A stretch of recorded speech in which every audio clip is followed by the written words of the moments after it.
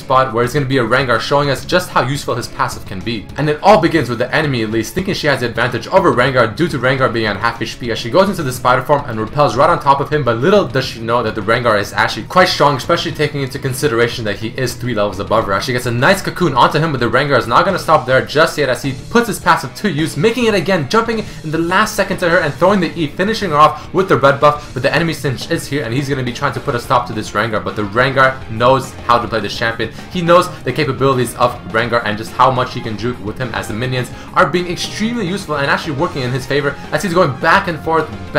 completely playing around with the Singe, making him look like a true fool, but soon realizing that Singe obviously cannot catch up to him as he runs to the south area and begins his retreat to his turret as the Singe throws his mega adhesive and he completely whiffs it as well, and the Rengar is probably laughing at him right now since the Singe was not able to do anything to this Rengar as the Rengar was completely toying around with him.